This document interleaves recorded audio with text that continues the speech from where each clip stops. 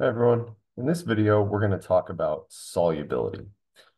So solubility defines the amount of solute that can dissolve in a certain amount of solvent. And so it's temperature sensitive. So usually when solubility is reported, they report it at whatever temperature they were measuring it.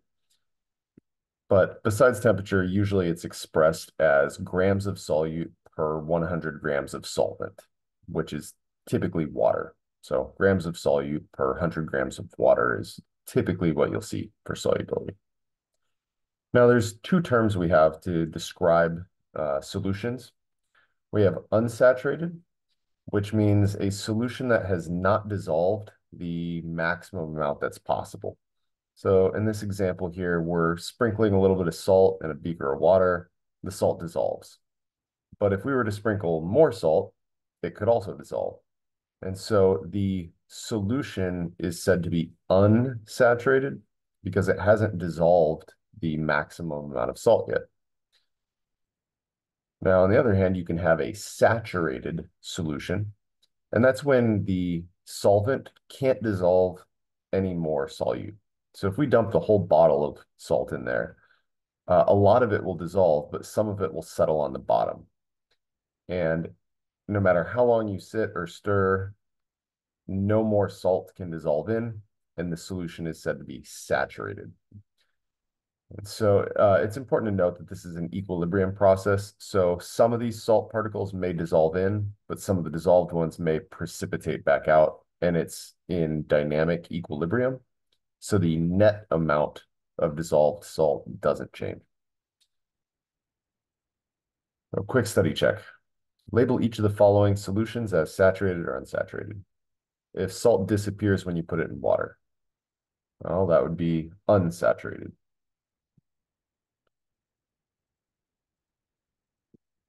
And if you add sugar to a cup of water, but it doesn't dissolve and it sits at the bottom of the cup, well, that must be saturated because it can't dissolve anymore. And so here's a problem involving some math. So they tell you at 40 degrees Celsius, the maximum solubility of potassium bromide is 80 grams per 100 grams of water. So whenever they give you an amount, a solubility amount, you can express this as a decimal, and that might be easier for comparisons. So if we have 80 grams of KBr per 100 grams of H2O, you can express that as a decimal, 0.8 grams of KBr per gram of H2O. So 0.8. Now, for situation A, we have 60 grams in 100 grams of water. So 60 over 100 is the same thing as 0.6. So if you compare that to our value of 0.8, it's less than the maximum. And so we would say that this is unsaturated.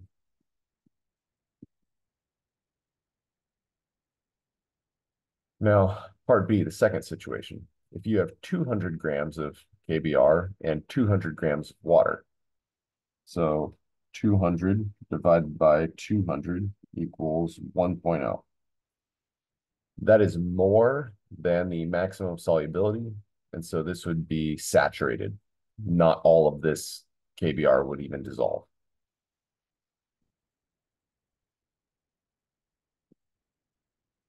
And the third situation here, if you have 25 grams of KBr in 50 grams of water, so 25 over 50 is the same thing as 0.5. And so 0.5 is less than 0.8. So this would also be unsaturated. So once again, if they give you maximum solubility as a fraction, just convert it to a decimal, and it'll make your life a lot easier when you're comparing values. So the next thing we want to talk about is the effect of temperature on solubility. Now, there's two situations here. One is for solids. So let's just focus on solids. So solids increase as temperature increases. So the hotter the solvent, the more solid will dissolve in it. So let's blow this graph up so you can look at it. And this is showing you solubility here. And whoops, let's delete those. So solubility on the left, temperature on the bottom axis. And so you can see that as temperature increases, solubility also increases, which makes sense. I don't know if you've ever tried to dissolve sugar in your iced coffee. You'll notice it doesn't dissolve very well, but if you put sugar in hot coffee, it dissolves really easily. Temperature affects solubility. So higher temperature, solids become more soluble. And that's because the water molecules have more energy, and so it's easier for them to surround the particles and give them a hydration shell. Now, the opposite trend is true for gases. And so if we're talking about gases, you would have a trend that looks like this. So as temperature increases, solubility would decrease. And so gases are more soluble at colder temperatures.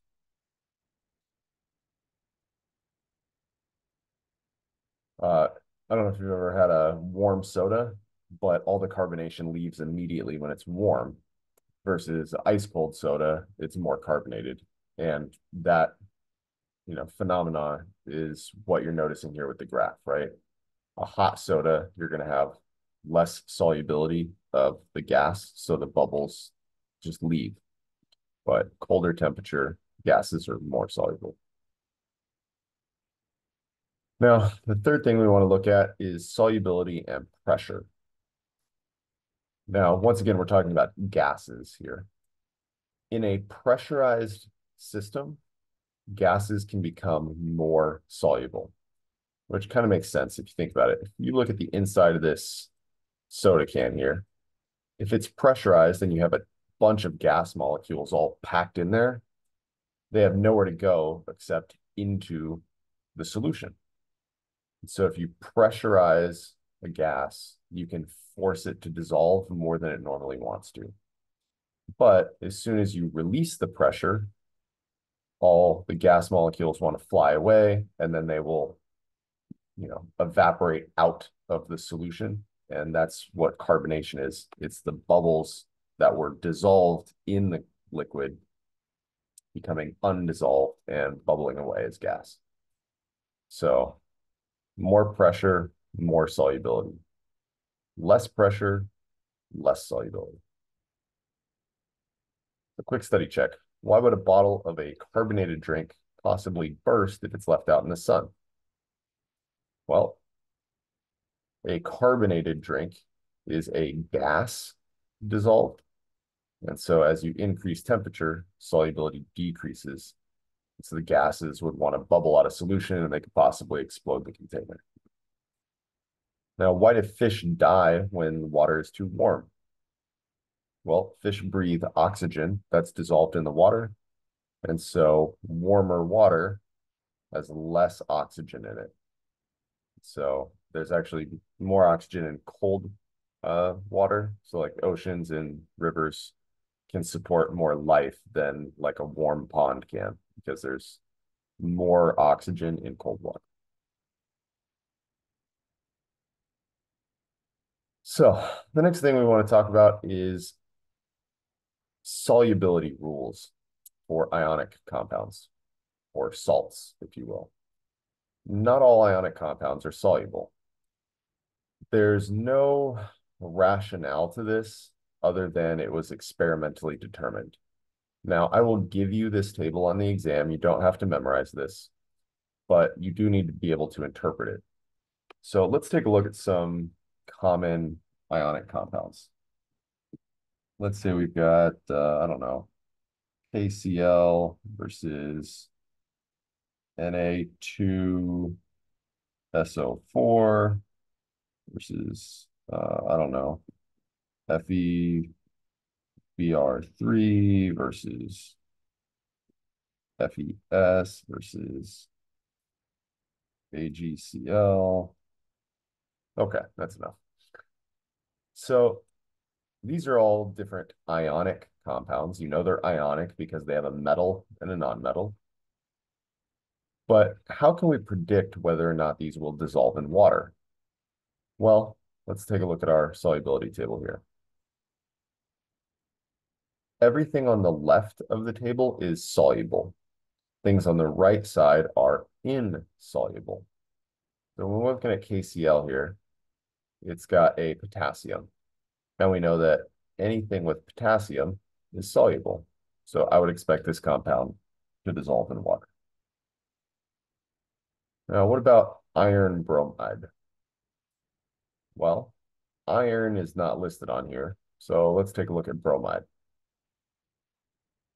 Pretty much anything with bromide is soluble unless it's silver, lead, or mercury. Well, this is not silver, lead, or mercury, so I would expect this to dissolve in water. Now, what about silver chloride? Anything with chloride is soluble unless it's silver, lead, or mercury. Well, this is silver, so this is not going to dissolve. Sodium sulfate.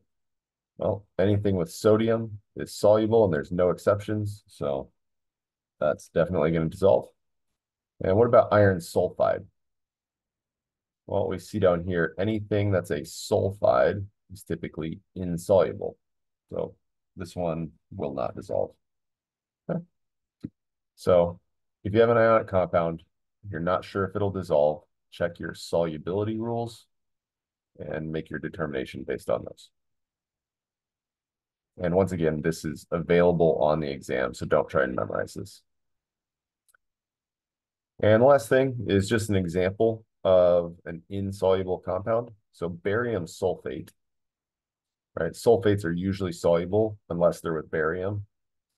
The barium sulfate is insoluble, and we use this in medical imaging. So if they want to X-ray your digestive tract, they'll have you drink a slurry of barium sulfate. And then when they take the X-ray, the barium sulfate actually absorbs the X-rays. And so you can see the digestive tract, whereas normally it would just be invisible on an X-ray. So just one example of how you can take advantage of solubility. So thanks for watching. See you in the next video.